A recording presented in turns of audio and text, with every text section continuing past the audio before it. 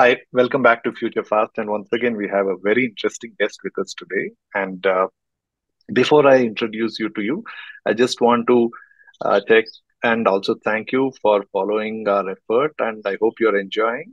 And you have any feedback, do share. Some of you are sharing feedback, and we really appreciate it. And for those of you who are not sharing your thought, please feel free to share the thought. And does take an effort that you have to subscribe to share your opinion. So please do that and share it with all those who you think will appreciate it. And with that, I just want to bring our guest, Gulrez Hoda, and he's started his career as an officer in the Indian Administrative Services, and a great journey. We'll discuss that. And from there on, he moved into financial World Bank. He got started, and then into financial businesses, and then he started Hikmat Foundation, so which is what he currently runs as founder president, which is focused at girl education in rural Bihar. So that's just the highlight of it, and what and who Gulrez Hoda. Will hear it from him.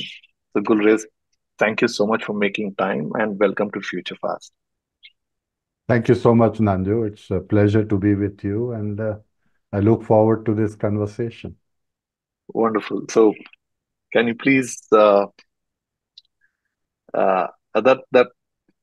I'm sure you must be asked many times that why IAS, or is that a natural thing that those days it was the best option to take up?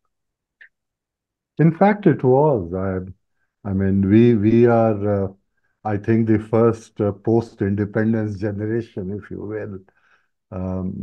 All of us are sort of early 50s born, and it was country was growing, but in terms of opportunities, when we finished school. You either became an engineer or a doctor, or you went into civil services. Of course, there was also a stream which went into the corporate sector. I mean, you had things like TAS, Tata Administrative Services. They would recruit a lot of talent. You also had the foreign banks who would go in. But yes, if you didn't become an engineer and a doctor, civil service was definitely an option one looked at. And was there any family motivation or somebody that actually drove you to it, or was that a peer thing that you were in a group and who all wanted to do that? I mean, what drove you towards that? Well, I mean, in the sense that very early I went to a boarding school. Actually, I went to a school run by Jesuits, St. Xavier School in Hazaribagh. We had Australian Jesuits. The thing about that school and the thing about Jesuits, especially Australian Jesuits, is that apart from focusing on studies, they also focused a lot on other things. I mean, sports obviously was one. The great fans of sports, these Aussies. But in addition to that, they also talked a lot about society, people. They themselves were working in a lot in the tribal areas. So somewhere I think this rubbed off on many of us who went to these schools. After schooling, I went to Delhi University. I mean, my two elder brothers were already doctors, so I guess in my parents' view, they thought that medicine was not for me.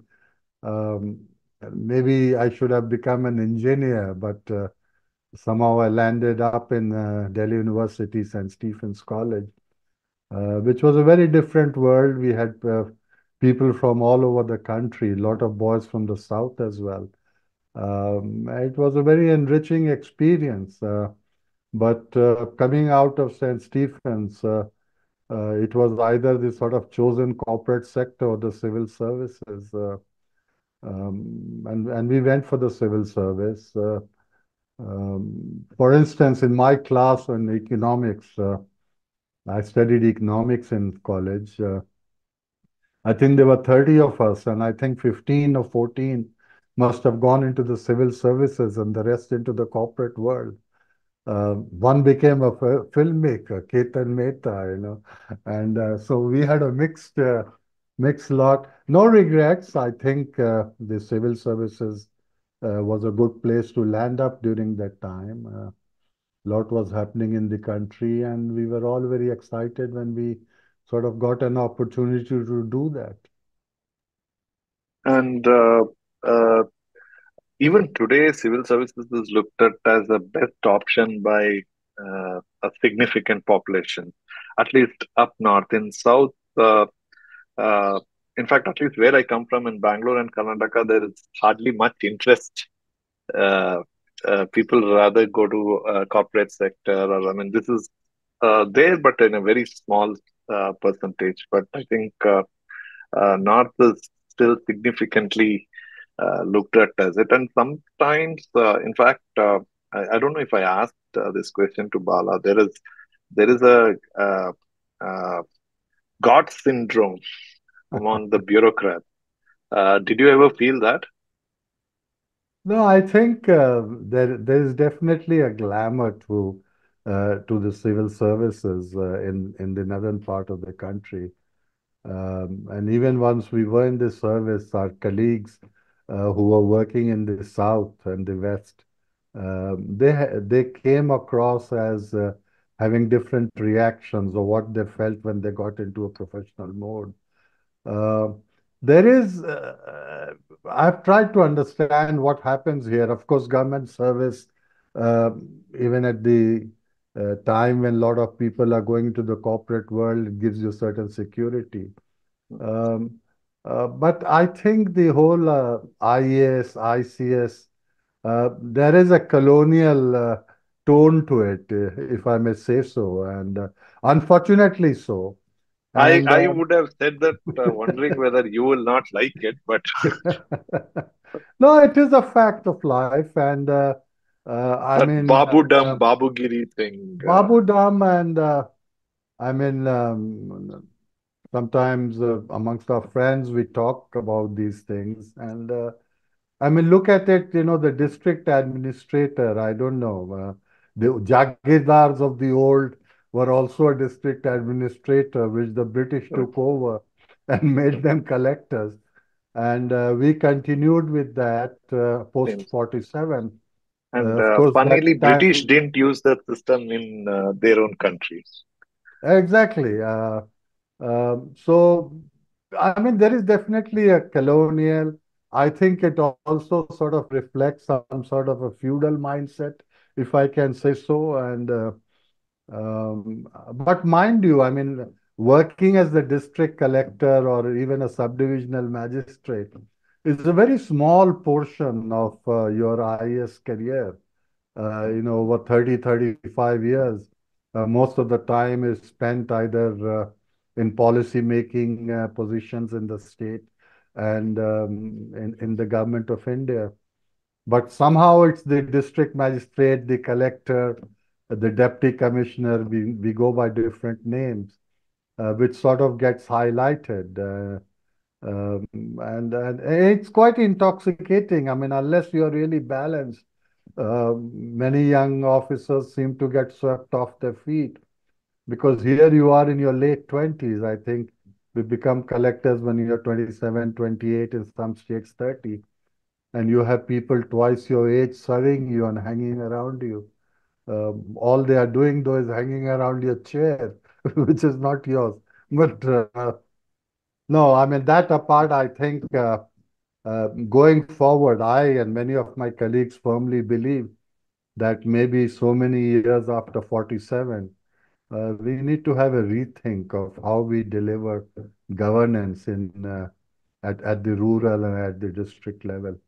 But maybe we can talk more about it when we talk about the future. Wonderful. But uh, how did you manage to, find ground? Because, like you said, right, that age is also such that it's very easy to be swept off, get carried away with that high of that influence and power, and everybody bowing to you, even people twice your age. So, how did you manage to stay on the ground? Was it your family or friends or? See, I went to work uh, in another state. Initially, I was in Assam, Yes, sir. and we are the generation of IAS officers in Assam. We had to deal with this student agitation, the anti-foreigners movement, Right. which sort of really started when we hit the districts in 79, 80, 81. This was the time. Um, so in a way, most of our work, because of the agitation, and it was one continuous process. Even when we went into the districts, most of it was what is euphemistically called law and order. I mean, it was public order, there was public agitation, and the sort of normal part of a district collector's job, which is land administration or supplies, they had all become secondary. So, in a way, the context was such that hierarchies or the risk of being swept away your feet was lessened to that effect because it was like an emergency. You are putting out so many fires that you didn't have much time to think about anything else. And I once the sort of I left Assam 86, I think it was, and by that time I went off to the US. The government sent me in a fellowship to the US. So to answer your question, because of the sort of most of the time was spent on putting out fires, the normal feudalism, if you will, of a district officer's life escaped us. Though in hindsight, I mean, one does wonder that if we were to relive this, would one deal with more maturity? And I think there were many instances where we had presumed that we knew everything, and as you age and you mature, and in hindsight, I think some of those decisions were wrong, and I have no shame in admitting it. Now, is that the thought process when you mentioned earlier that the whole system needs to be relooked at? Because is that uh, w- one of the triggers for you, or is it something else that what you see in the current style of administration that makes you think like this? I think it's this style of administration, and especially when I see this model work in UP and Bihar, which I think is far more feudal than Assam or eastern parts of the country as well. I mean, there's so much power which a district officer exercises, and I do feel that much greater degree of maturity is required to exercise those powers. Especially now that I live in a village in North Bihar, in Lauria. So I can sort of look up into the chair of the district magistrate, and I visualize that is this the best way to run this blessed place? And one has questions. And so definitely, can we think of a more sort of dispersed power centers at the district level? uh, it's very sort of tempting to presume that even the political executive wants a single window clearance. So maybe at the district level, they just want to go to one person who delivers it. I can't think of any other explanation why the political executive, which is under so much more pressure than a bureaucrat to deliver, still chooses to have one person at the apex to deliver all that the people are asking him to deliver. So, yes, there are a lot of questions in my mind, some of it driven by my own experience, some of it talking to many colleagues who have had or who think that they have doubts in their mind. And more recently, because I have first hand experience of being a subject, if you will, and not being in the chair, but being a citizen in a district, trying to lead my own life. Well, uh, from your own experience to what you see now as a subject or a citizen that you mentioned, uh, how do you see do you see a change in any sense of accountability for an administrative services officer? I think the life of a district officer, and of course, it's a mistake to only focus on the district officer. But that's the most visible part, as we talked about.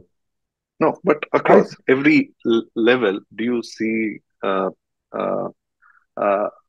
an degree of accountability? Has it changed from your times to today? From as an observer that you are today, and you can compare to your own experience notes and what you see as an experience as a citizen. Yeah, it's difficult to say, Nanju, because as an outsider, you don't have all the information, and things are extremely impressionistic. But I think the political executive of today is far more aggressive and far more protector of its turf and wanting to get things. I think I was saying that the sort of social background has changed, which is a positive. I think we should have people from the diverse background which we have. Um, but I also find the degree of freedom of the bureaucrats today, I suspect is far less than maybe 30 years back when we had joined this service.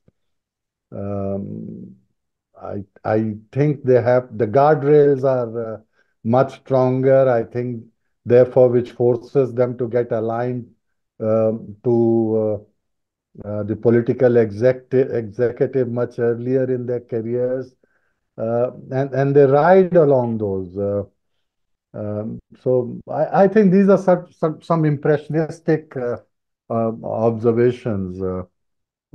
Again, I'm not inside, so I don't know what's really happening. Right. No, there is also some comments like uh, uh, the political executives are right up front, right? I mean, they are the most visible. Uh, uh, uh, uh, what do you say? They are the visible part of the administration for the citizens. So, and despite parties changing, people changing, somehow corruption got sustained in the system. So there is one section of conversation is that this is sustained by the administrative services people. So that's where many a times politicians come, but they come out to be clean, but they end up being corrupt. So, is that a fair statement? One and two, if it is not a fair statement, where is who forms that system in your opinion? No, With I think anecdotally again, I think corruption is far more pervasive, if I may say so, than it was earlier. And again, it's very anecdotal, but then when I talk to my colleagues, that seems to be the general assessment. Uh, so that's one level.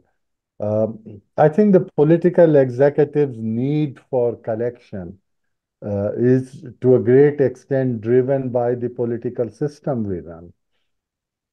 Elections are extremely expensive. To manage the sort of life of a politician and their followers, you need humongous sums of money. And what I observe now at the grassroots levels is that you collect to get an office, and you use the office to collect to get re-elected. uh, Excuse me. So so there is the demand for corruption is extremely high, and I think it's no secret that the penalty for corruption, especially at the lower end of the scale, is not very high. I mean, people say everybody is doing it. It's a way of life. And I think bureaucrats, I would presume they would be sort of part of the chain, not all, but those who wish for that life, they'll be part of the chain, and they would also sort of get their pound of flesh, if you will. Right.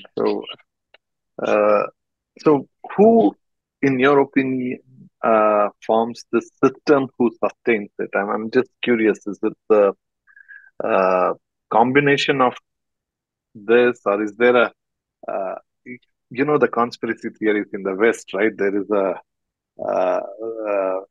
government, but there is a system which runs the government and everything else. In that sense, is there something like that in India? Or who forms it? If there is something, whether is that the only politicians or exclusively the bureaucratic community, or is there a combination of it, or is there something outside of these sports? Uh, Yeah, in the West they call it the deep state. I Deep mean, we state, also yes. use we Uh, also use this terminology. I think all societies have a deep state, and I think these sort of who are members of uh, the governing elite or the power elite, um, or who sort of who drive things, is a combination of political affiliation, bureaucratic alignments. In our country, I think caste is a major determinant of who is at one moment a part of the political elite, the professional background. So, and it's this is a very fluid core, if you will. I mean, people move in and out of this. I don't think there is a predetermined conspiracy. I mean, I think seeking power and executing power, I think, is intrinsic to all societies. And the political context, if you will, which is given the name of a democratic process, is just one sort of manifestation of how you seek power and how you execute power. I mean, my own belief is that most of the corruption we see in governance is linked to our democratic processes and electoral processes. If we had transparent funding, if we had transparent accounting, I think that is the root cause of corruption. I don't think it's some evil politician or evil bureaucrat who drives it. But for a politician to successful, he needs money. And his instruments are people who sign the checks and who issue the orders, and those are the bureaucrats. So then the sort of chain forms. My belief again is that the driving force is the need for money in electoral politics. If we can somehow close it from that angle, one could think of making a dent on corruption. I mean, even just very severe penalties, to my mind, would not be sufficient to choke this off. Right. Well, sorry, I don't know how we got into corruption, but one last question on this.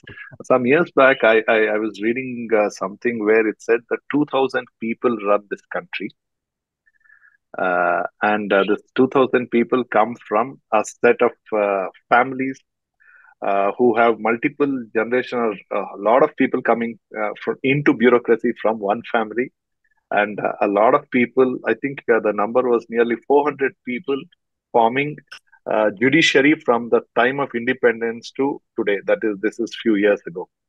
So it's there are multiple generations of people in the judiciary coming from it, which is also even currently we have one whose uh, uh, lineage in the judiciary itself goes within the Supreme Court, and likewise in all high courts, and likewise in the IAS, IPS, bureaucracy, and politics. So the argument, that article, I kept searching, I couldn't find it. I had read a physical one. I was trying to look up. I don't remember the title. So is that a deep state? Well, I think that's expanded a little bit. I think your example of the judiciary is very correct. I mean, given the collegium system, a lot of people have spoken about the effect of the collegium system. Seems to be a very narrow base from which the higher judiciary gets selected, and there are sort of different generations who come in. Uh, I think the bureaucracy, as I said earlier, over time has diversified. I mean, there was a time in the 60s and 70s where people who went to English medium schools, whose parents were perhaps also civil servants, went to St. Stephen's College. These people got in, and but that's changed. But Nanju, I mean, don't forget, people who wield power are not just the judiciary and the bureaucracy, but the people who are funding the politicians. And who's funding the politician? Yeah, Uh, that included. Sorry, I missed out. Yes, business houses, which are few families, and political families, and bureaucrats, and judiciary. When I say bureaucrat, includes IAS and IPS and some of the other functionaries and the judiciary. So there was a business class also identified as a set of families. So so that is how it put. I think five sections. This section rules the country. What has to happen? What policy comes into place? Everything is determined by this set of people. But we are a democracy still. And the only thing is there was no reference to deep state in that article. So I was thinking maybe uh, the deep state reference I thought was only exclusive to US. So no, I mean, I think elites in most societies sort of drive things. So the interesting question really is, who are the elites in our society? And, there are elites from money, there are elites from positions. Uh, I mean, where I live from, there are elites from caste. And all these things matter. Elites from journalism, from professions. And over the years, there have been some changes in the margin of who these elites are. But one could argue that the core of the elite in the country has more or less remained the same. oh, interesting. Perhaps there are changes, regional changes. I'm sure the new wealth in Bangalore, for instance, or the new entrepreneurs coming out from Gujarat, they have sort of barged into the elitist club. I mean, before Reliance, Yeah. before the 80s, in the 70s, one didn't really hear of this group or the other major group today. I mean, so there has been a churning there. There were, I think, old world business houses before 92. In fact, before the 70s, when the multinationals were still agency houses, there was another group of elites. So that has changed. But yes, I mean, at any point of time, we do need to highlight who the elites are. And that's why things like free speech, free journalism, independent judiciary are all desirable goals of a democracy, because these are the people who shine the mirror on society, so that we know who these people are and we try and make them accountable. But there you are. So in that argument, do you agree with our India's classification in the Economist as we are not really plotted under full democracy? I forget the term they put us into. In fact, I think before last year, USA was sharing the space with us. uh, So they use terms like elected autocracy, defective democracy. I mean, this is such a wide, vast subject. I think we should all realize that democracy is much more than just elections. I think democracy is when, of course, people's voices are heard, but not only 5 years, every 5 years. There has to be constant questioning. There has to be constant free speech. There has to be democratic decision-making processes. The sort of guardrails imposed by the judiciary and independent press need to be in place. So you are an observer of the country. We should ask ourselves which of these guardrails are functioning, who's shining the mirror. Are we just an elected democracy, or is it a thing which goes on through life? And I hate coming back to the fact that for the last 10 years, I live a life in rural India. And India, to me, from where I now live, is very different to the India I saw when I was in the civil services or in government of India, or even when, of course, I went abroad, as you mentioned in your introductory statement.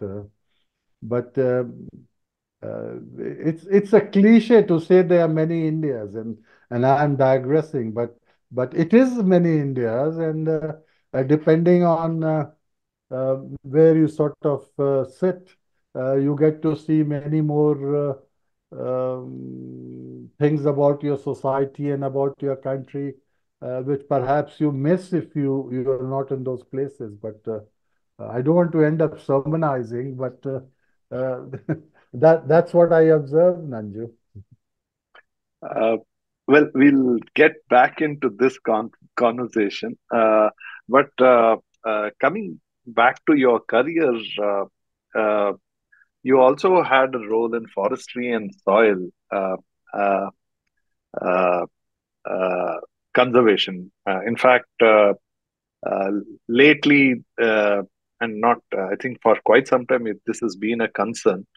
But those days when you were in that, uh, what was the perception? Was there any forecasting? Was there a serious effort in sustaining? Because those were the days where India was just about to explode from a growth perspective.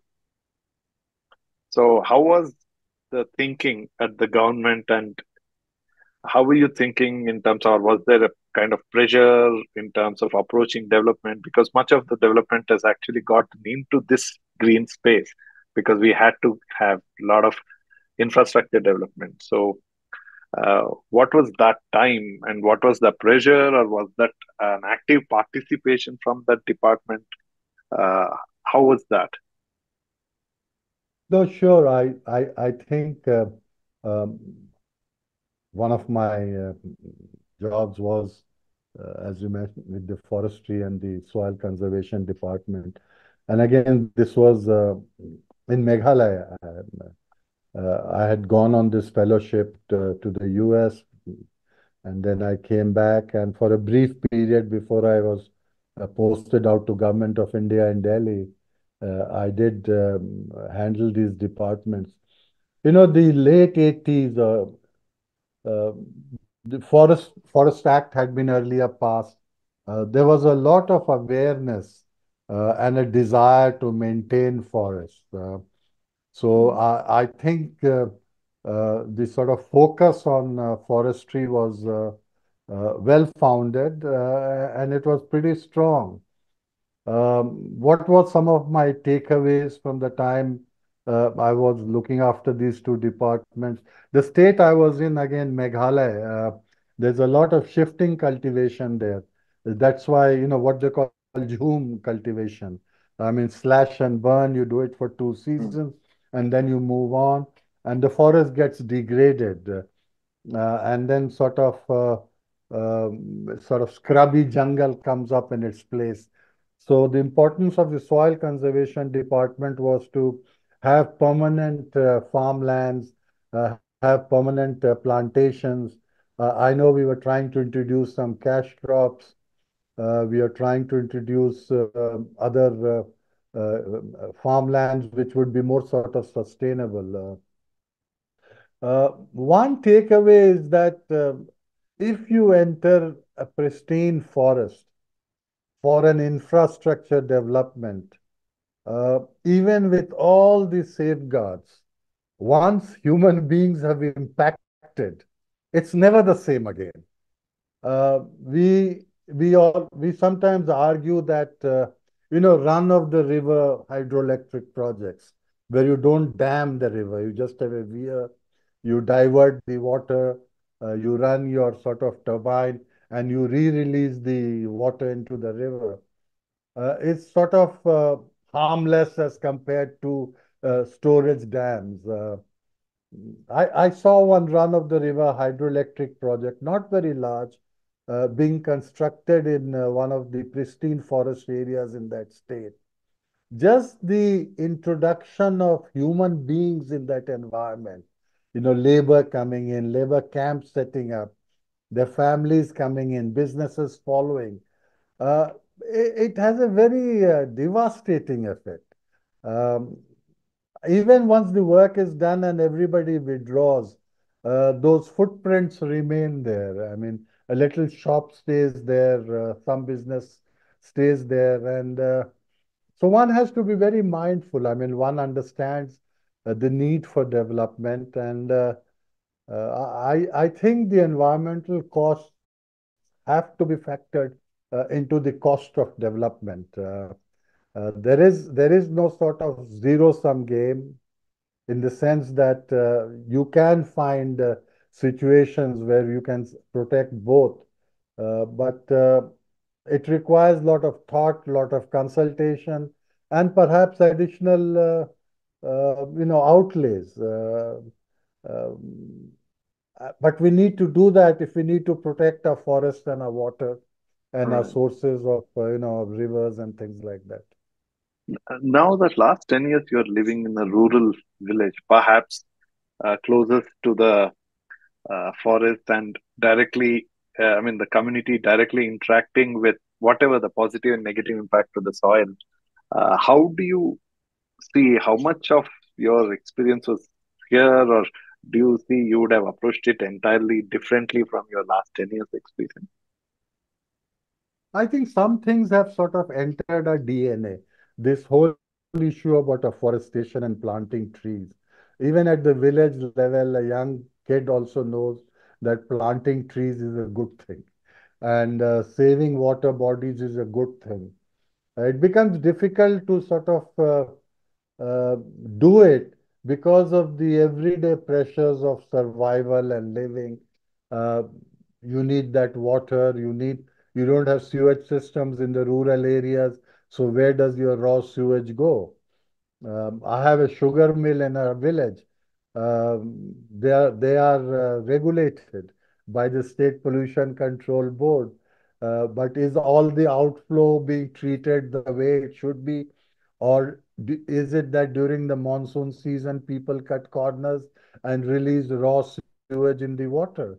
Perhaps a little bit of both. So awareness is much higher, I would say.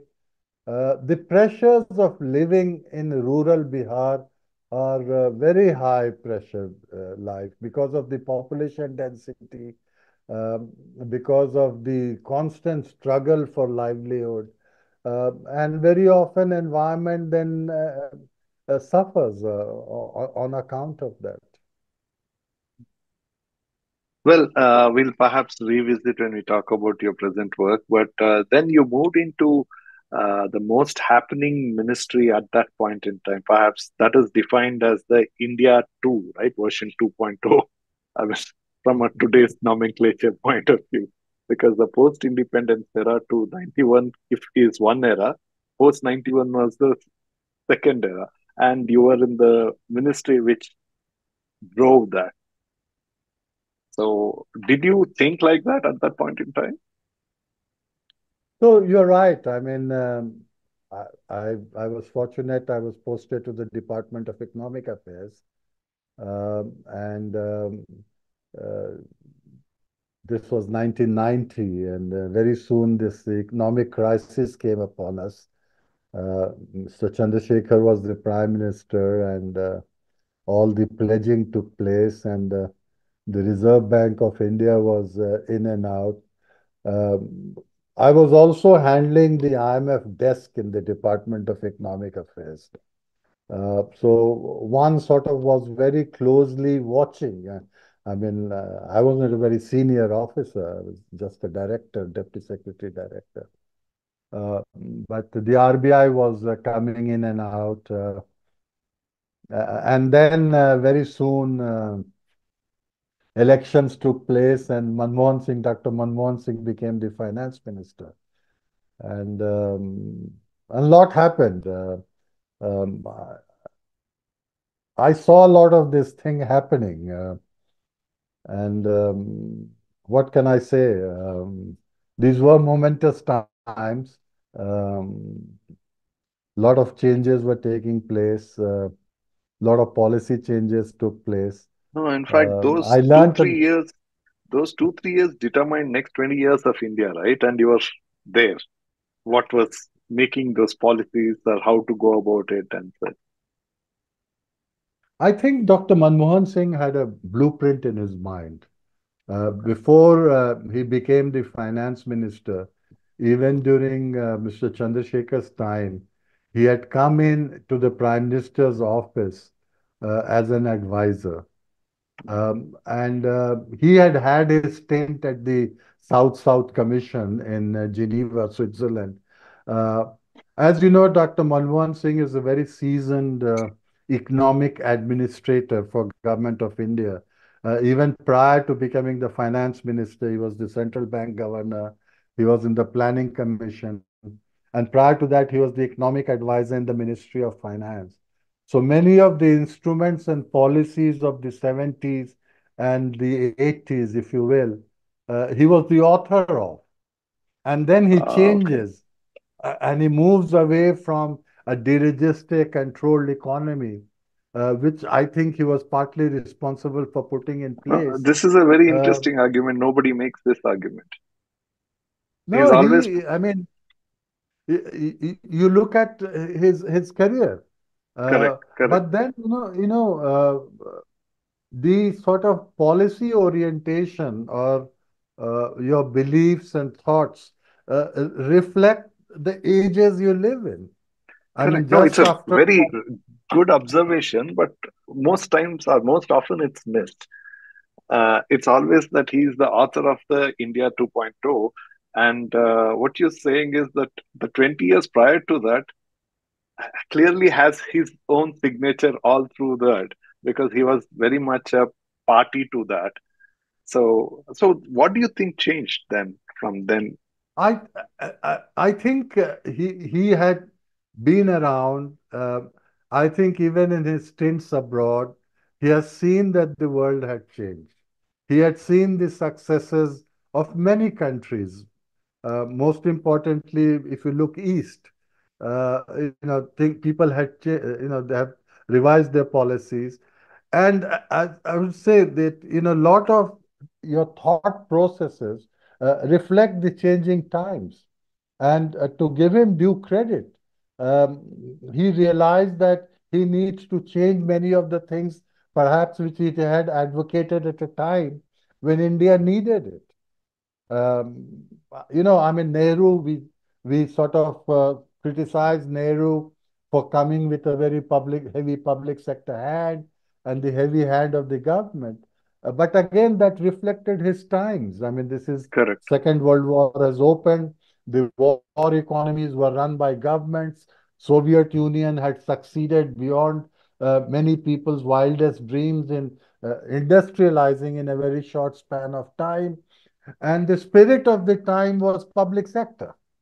Now, by the time the 90s came, Dr. Manmohan Singh, I believe, I, he has realized that the time for that type of dirigiste economy had ceased, and we need to next move where we open up opportunities for our own people. And I remember, I mean, just an anecdote. So we were sitting somewhere and this there was a discussion on white goods trade, and import licenses had been reduced on white goods, and one of them was this washing machine. And somebody said that, but this is a luxury good. Why are we reducing tariffs on washing machine? And he said, ask that poor lady who has to go through the drudgery of washing the family's linen, whether it's a luxury or whether it's a treasury. Now, I mean, this is a very commonsensical answer, but people wanted a society where, we could move on and have more choices. And I think he recognized it.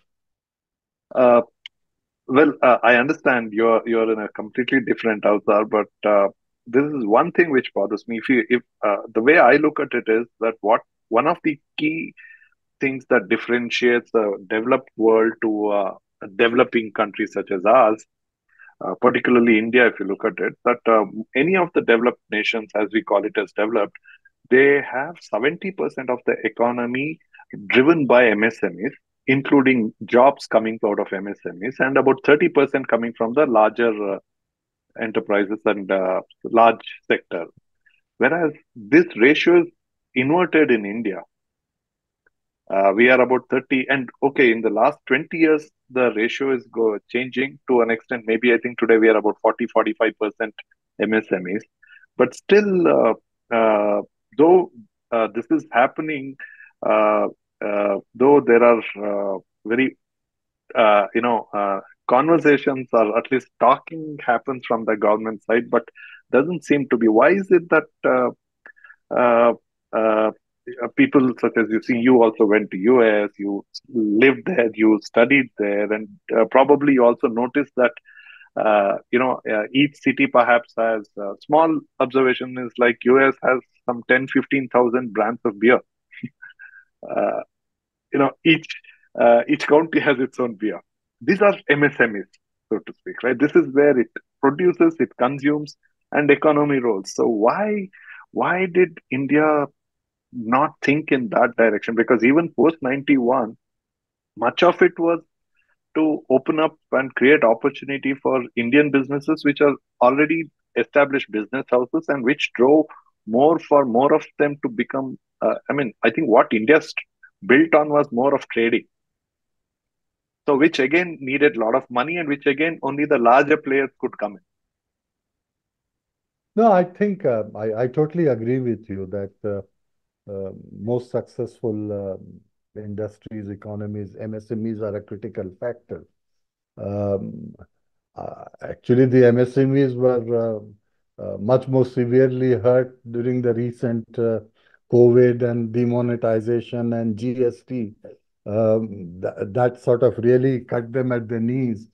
But I think it will not be correct to say that people at policy making levels did not recognize the importance of MSMEs. A lot of the companies which have grown into the larger companies started off pretty young. I mean, whether it is pharmaceuticals, whether it is light engineering goods, textiles, I don't want to quote because it has a mixed result. Uh, uh, so there were opportunities. What happened in 92 is that the reservations which were kept for small scale industry, which had made them extremely inefficient. I mean, recall the time when you either bought a small scale industry window air conditioner, which was cranky, noisy, inefficient, to what you have today. So that reservations for small scale industry was removed. But there were many more policies, I think, which came up. Now, what drives an MSME is that the environment, the economic environment, which a large corporate can handle because of more resources, more people, it becomes very difficult for the MSMEs to handle. And therefore, you get into this whole business of uh, can MSMEs thrive without improving on your ease of doing business, which requires transportation, credit, supporting services like auditing and accounting, and these are all areas which I think we need to look at very closely. I mean, Bangalore, for example, you may have a supporting environment in terms of accountants and auditors. Some other states, including my own, perhaps this is an area which is wanting. And I'm really exposed to this because when we come to discussing what I'm doing with Hikmat, One of the things we are trying to do is, can we set up a small business to finance my foundation? And we are dealing with these challenges. So I think we have to do much more for our MSMEs. I think we need to figure out how to get the credit out to them. The banks are basically working with the corporates. And we just need to keep on working more and more on these things. True. And how was your World Bank experience? What is it that what are your takeaways or what are your observations and any criticism that you have if you have? No, I mean, so after 2 years in the Ministry of Finance, I initially went to the World Bank. We have a executive director who sits on the board of the World Bank, and the advisor to the executive director is sent from Government of India, Ministry of Finance. So the executive director during my time was Dr. Bimal Jalan, Uh, who was Eventually later the became the Reserve RBI governor. RBI governor, and he also was in the Ministry of Finance as an economic advisor. So I went the first few years I was as an advisor, and the job was more or less uh, no, I mean, the World Bank is a different world altogether, if I may say so. I mean, so here I am from Bihar, of course, studied in Delhi, worked in Assam, brief stint, and suddenly you are at an international arena, and you're dealing with colleagues from all over the world. It was exciting times, interesting times. World Bank is a humongous bureaucracy. Um, but one learns a lot, but one also understands the real politique of international world. Countries pursue self-interest. Self-interest can be diplomatic, can be economic. In institutions like the World Bank, people bring to bear economic decision making to pursue their own diplomatic goals. So where you see through it, how can you get the most for it for your own country?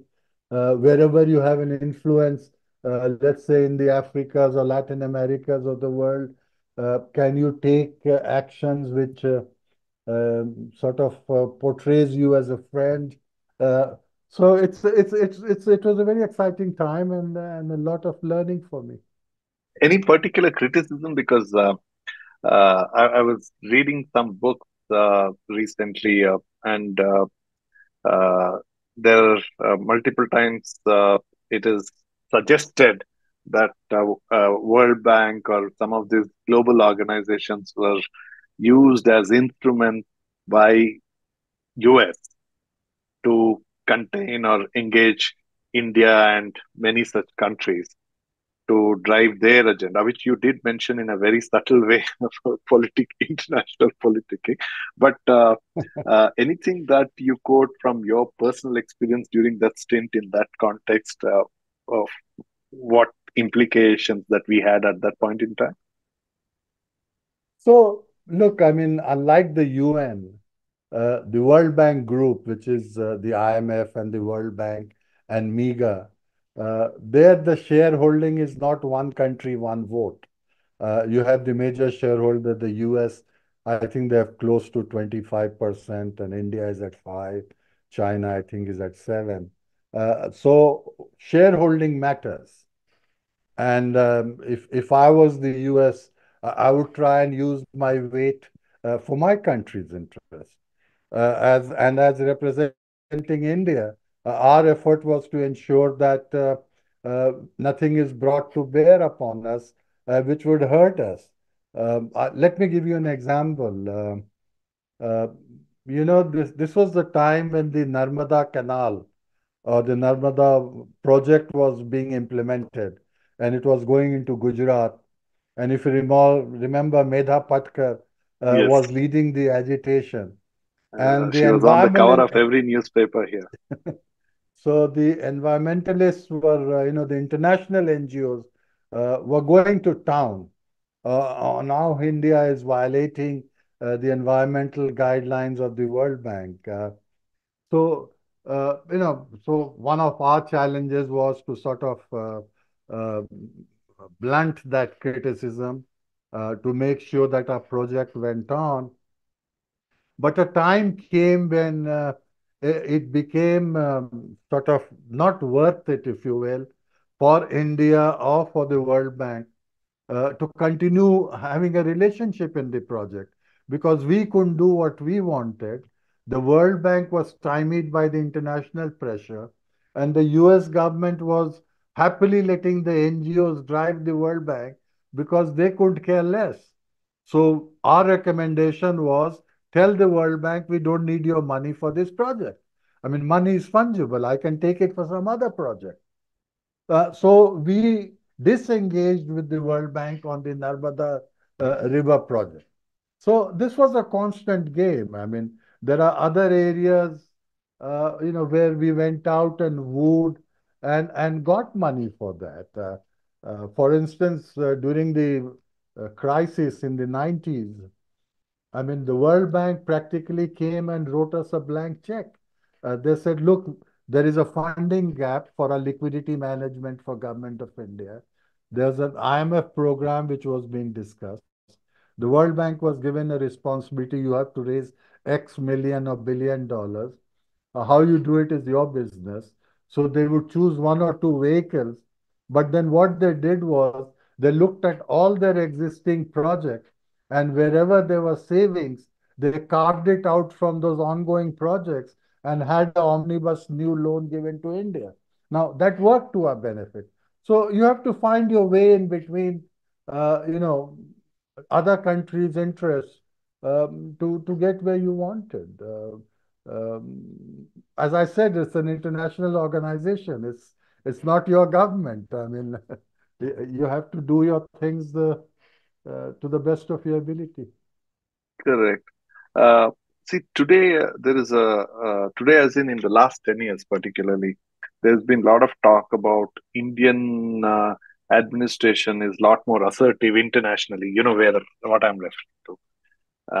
So, if you compare it to your own stint and your peers, how do you see that as a person coming from the same milk? How do you see this argument? How fair? How justified? Or what is the lens you would want to the rest of us to wear and look at it? I mean, I don't know, maybe you are alluding to our foreign policy, current Correct, foreign policy, correct. and how And articulate. Uh, by the way, assertive is the term. assertive. They Okay. say that India has been far more assertive in the internationally, unlike ever before. This is so. How do you see that? No, I think the current foreign minister is a very competent foreign minister, because he works for the country's interest. Whatever is the philosophy, whatever is that. By the way, he's our batchmate. We are all How is it? 77 batch. So So, you don't want to be caught on the wrong foot saying anything no, against no, him. I mean, I don't have any criticism, because, I mean, I may not agree with a lot of things this current government does, but the finance minister's job is to portray to the best of his ability the existing belief of his political masters to as wide a audience as possible. And I think he tries to do that now, which is what you're calling a very assertive foreign policy. Uh, I think Indian diplomacy or Indian actions in many of these economic institutions, qualitatively, I think we have always been assertive. Now, there were different styles of doing it. There was a time in the 50s and 60s, perhaps we came across as too sermonizing. And these, my colleagues from other countries would tell me that, look, I mean, don't lecture us. I mean, we know who you are. We know what India is. Tell us what you want and we'll move on. I mean, Okay. don't sermonize that because you are poor, you are God's chosen one to talk to us about the development. Now, I think that's a very fair criticism. Uh, Okay. I think Oh, so that was nowadays, the observation. That was the comment. Okay. yeah, they would say, and this is no secret. I mean, if you talk to many people of our generation, their foreign colleagues would highlight this point. And we did come across, and not only just bureaucrats. I think even the politicians. I mean, we were sermonizing the world. Now, are we sermonizing the world today? Perhaps, yeah. Uh, uh, In a but I different think tone, though. in a different tone, and uh, I think strength comes from economic might. If your country is economically strong, even if you whisper, people listen to you. If you are not economically strong, even if you shout, people will not listen. So you may So, have different styles, but if you really want to rule the waves, if you will, get into an India which is strong and powerful, not just GDP growth rate, not just size of the GDP, but per capita income in the tens, 15, 20,000 US dollar, and then see the respect which you get from different countries in the world. so true. And uh, IFC, International Finance Corporation, you spent a whole lot of time there. Uh, So this is very interesting, Nanju, because I was a public sector guy all this while.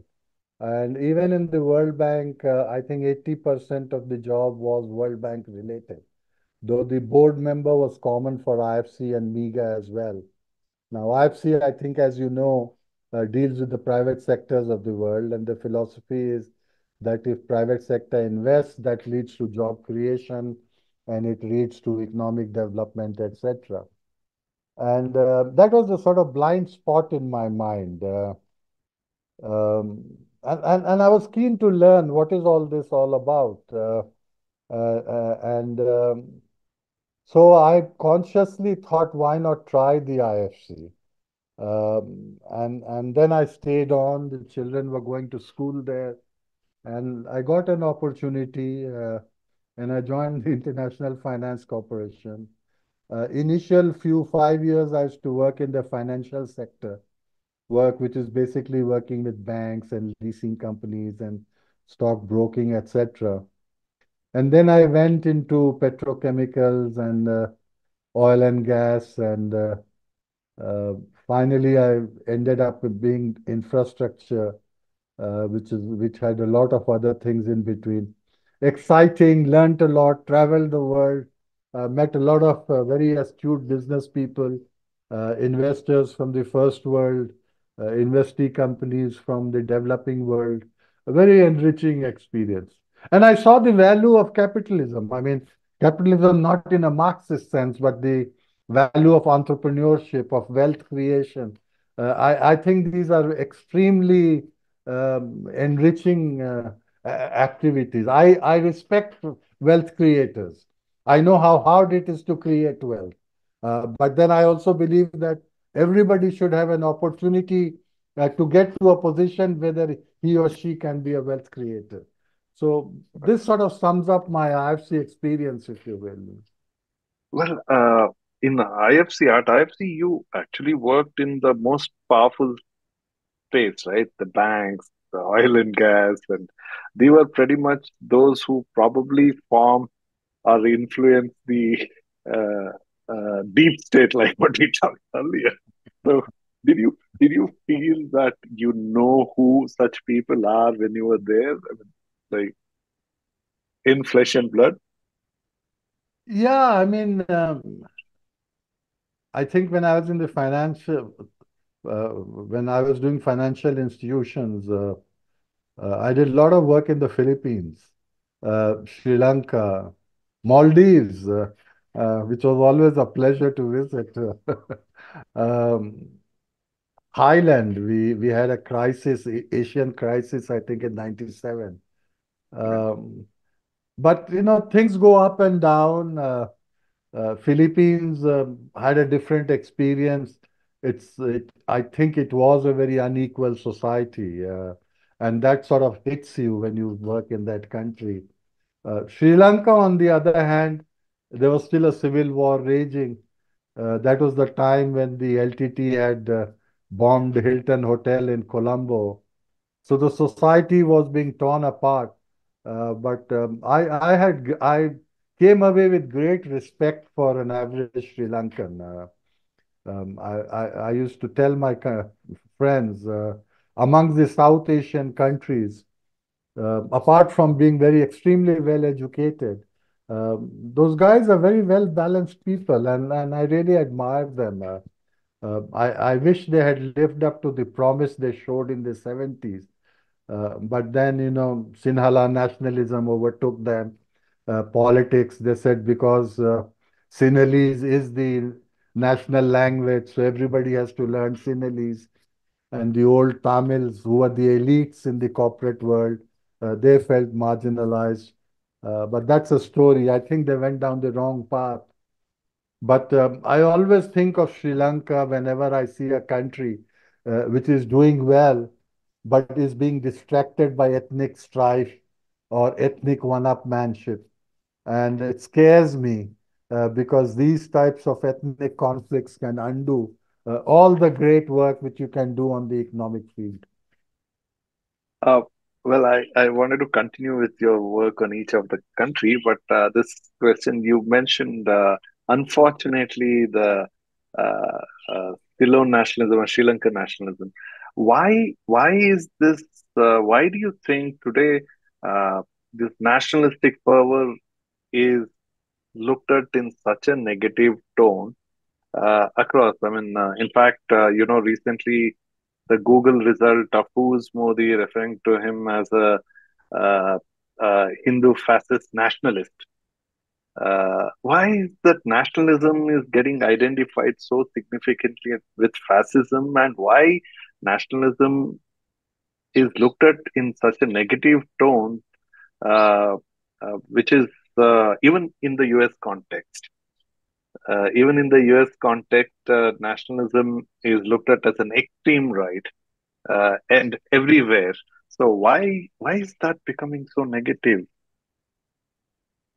I Uh, think in Indian context, from what I understand, Hindu nationalism, uh, I think, is a shorthand which the Western media uses because they can't understand or they can't explain what is Hindutva, which is a political philosophy which Savarkar and others had highlighted.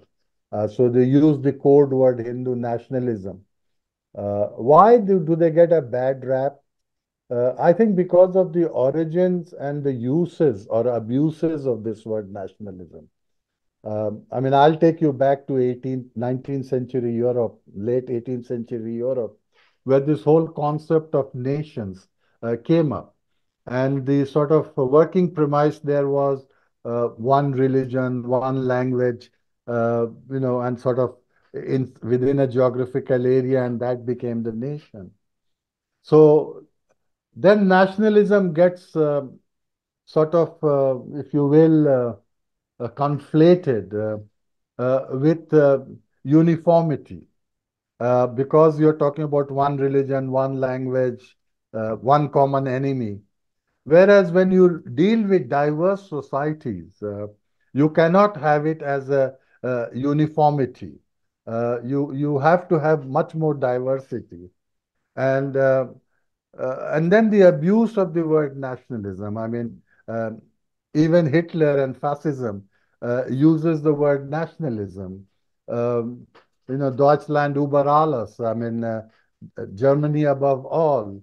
Uh, so there is this tone in nationalism which say we are the greatest, we are the best, everybody else is there, which is slightly different from love of your country, wanting to do good for your country, which I think is better captured by the word patriotism than nationalism. So for all these reasons, nationalism is viewed as a much narrower terminology, um, and more akin to supremacy, majoritarianism, things like that, which in a democratic sense uh, are not positive connotations.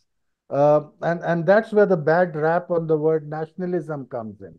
That we want the best for our country, I think, is an extremely desirable goal.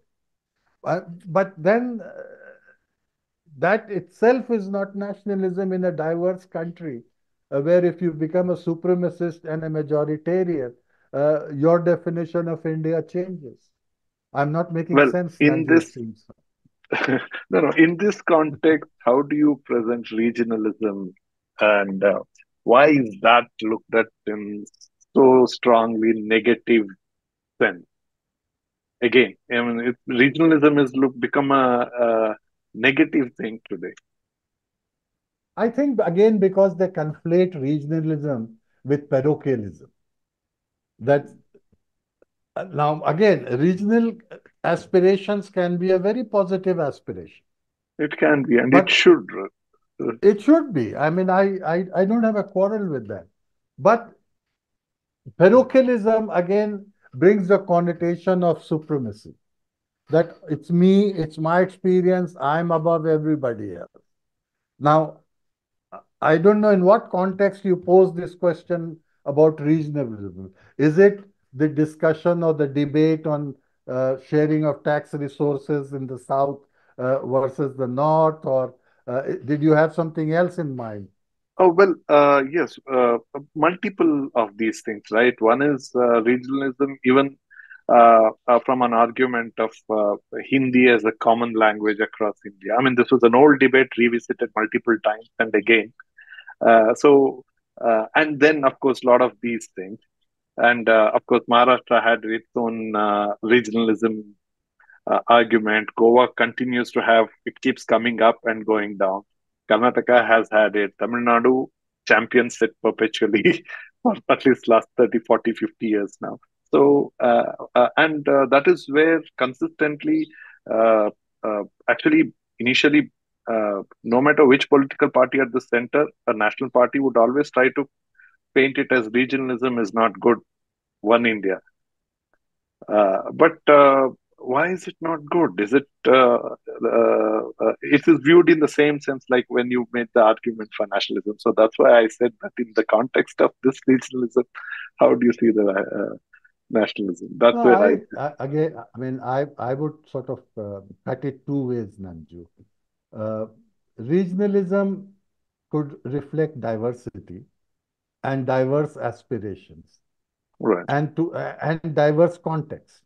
Now, to that extent, I would think regionalism is a positive virtue, because just think what is how was the Indian nation defined in our constitution, as opposed to the 19th century European definition of a nation.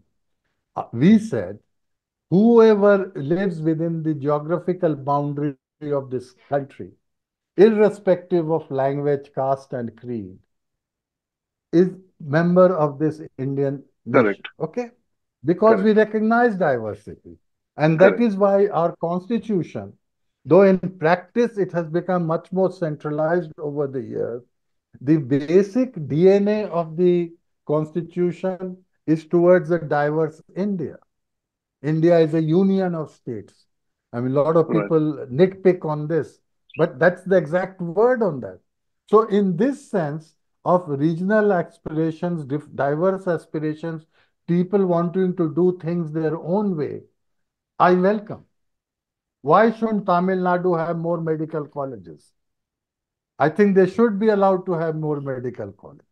But right, when it comes to electoral politics, you want to form clubs, and you want to form emotional clubs, because most people vote with their heart rather than with their head. So you can have clubs of caste, you can have clubs of regions. So to that extent, regional is less support for diversity and more of a subnationalism for electoral gains. Well, Bombay I'll for give you Marathas. correct. No, but I'll just give a micro regionalism thing where you were just coming to the Bombay for Marathas Okay. argument. Of course, that was a little weaker argument because to a great extent, Bombay was pretty much an extended Gujarat historically. So that is where the disconnect was. But I'll just talk about Bangalore. I live in Bangalore. I come from Bangalore. See, here you talk to any native Bangalorean like me.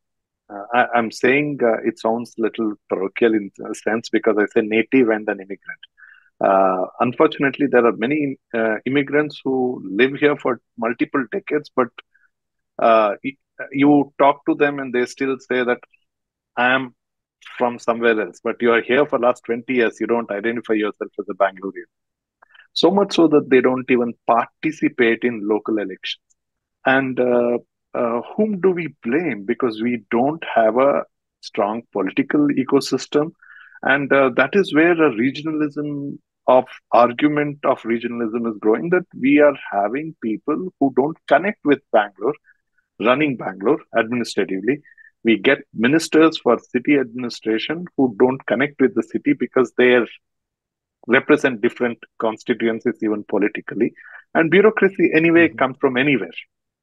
So there is nobody who connects. So this is where cities die. In fact, we talked about some time back that Bangalore is also referred to as a city in the dying list. Bangalore is up ahead in the list.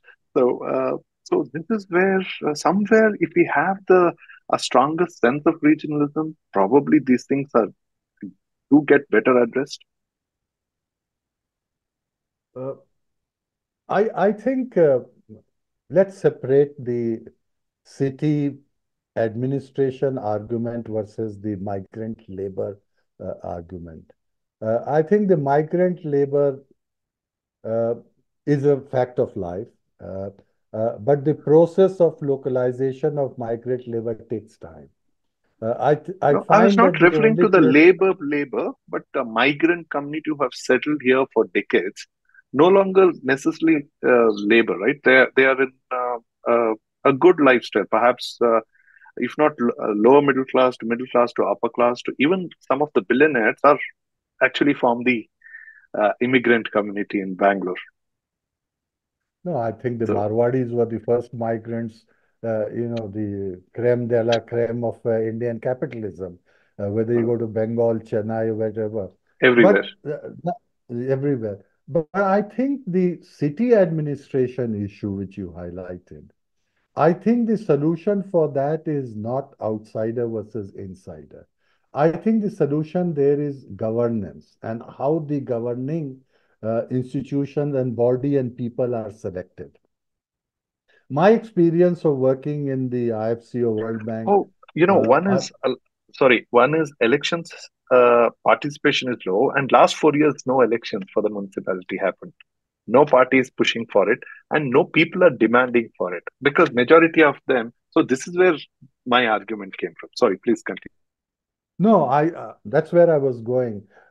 I'm trying to make the point that most developed societies have thriving urban municipal governance. One of the things which we dealt with in IFC when I was director infrastructure is what we used to call subnational financing, where basically we were giving uh, uh, loans to municipalities largely in Eastern Europe and former Soviet Union for direct municipal activities, bus systems, heating system, gas systems. So that is an area of governance which is much neglected in our country. I believe that direct mayoral elections should be imposed or started in all urban limits within the country. And I mean, strangely, Bihar has done it. I mean, the last municipal elections, all the municipal heads, mayors, chief executives, they're all directly elected. Now, even the ward commissioners don't elect them. So, even in Betia, which is the district town of where I live, a lady, Garima Sikaria, is the mayor of that city. Everybody knows that she is responsible. So, I think I think we need to remove city administration and the way it is run from regionalism. You can have regionalism, but the answer to better No, city governance. yeah, no, my argument was lack of regionalism is what is leading to deteriorating of city. So that's what I was trying to present. So how do you Yeah, no, think this will change?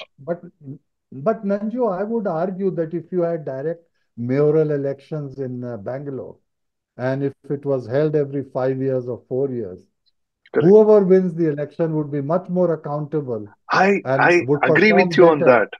I agree with you on that. But what I'm trying to say is that is not happening because we lack this sense of region. I mean, people don't even feel being part of Bangalorean. That's what is leading to. I mean, there is a clear apathy. People don't care. Is there a mayor? I don't know. Oh, no elections have But happened for last 4 years. Oh, but okay. but Nanju, the answer then is not regionalism. The answer is that your political executive has to decide that not just Bangalore, Mysore, whatever, Dharwad, No, funnily, what, every other all place. cities. No, those places have municipal administrations. Bangalore is run by the district in charge minister and the bureaucrats. We don't have citizen representatives. There is no municipality operational for last 4 years here. No, that's the tragedy. Then I think the fight is for having municipal governance in Bangalore. I would argue. I'll admit I'm not familiar why it hasn't had elections, but I mean, No, I I think was it's just trying to associate that is possibly because we lack this regionalism thinking and people don't connect or have this sense of uh, pride of being a Bangalorean. Otherwise, you would demand we should have our representative, which is not happening. So that is where I was trying to say that is what. But you're saying it should not be there, but we should have election. But I'm saying perhaps it is not there, and that's why we just don't have election, and nobody cares. again, I confess I don't know the local politics of Bangalore well, but if there's a way to instill a mayoral elections in Bangalore, I think you'll stop talking about No, you said uh, I think you should not talk about regionalism for Bangalore. if Yeah. if you had a functioning mayor, you We would won't forget have a about need to talk regionalism. You about would it. just ask for the performance of the minister. You won't Correct. have a need to talk about regionalism. Correct. Correct.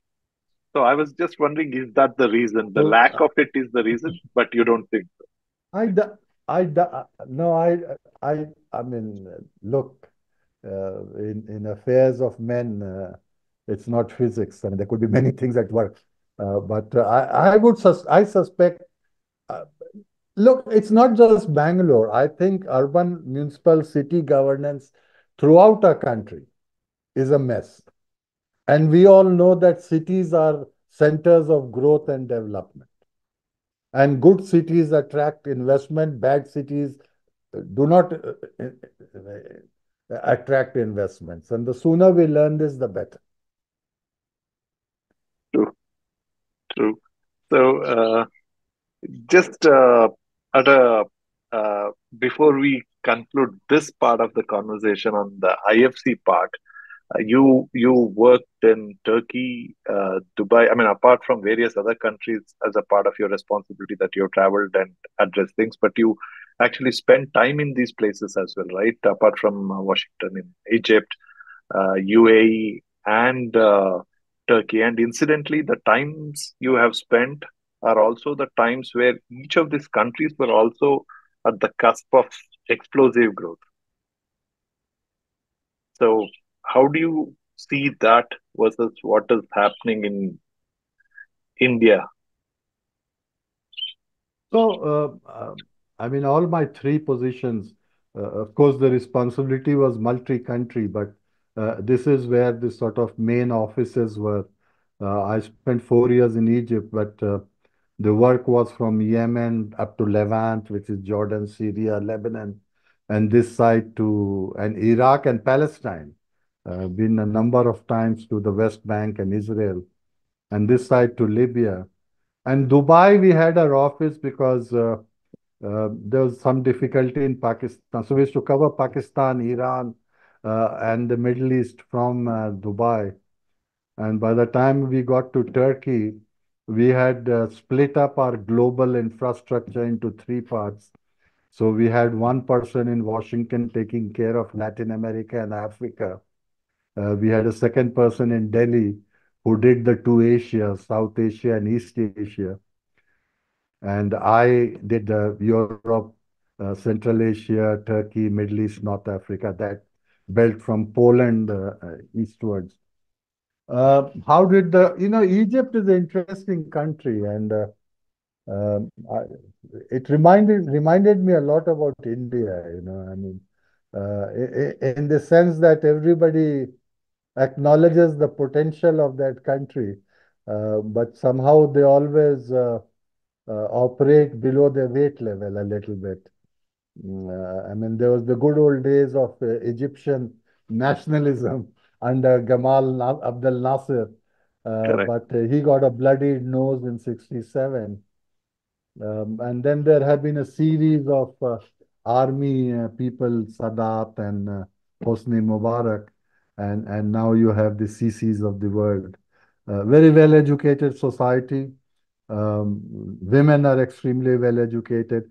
Uh, I mean, this is strange. Most of the Gulf countries, most of the Middle Eastern countries, barring the Johnnies come lately in the GCC, that is the Saudi Arabia and these monarchies.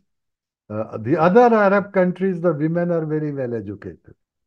It's the GCC countries where I find, it's far less than these other countries.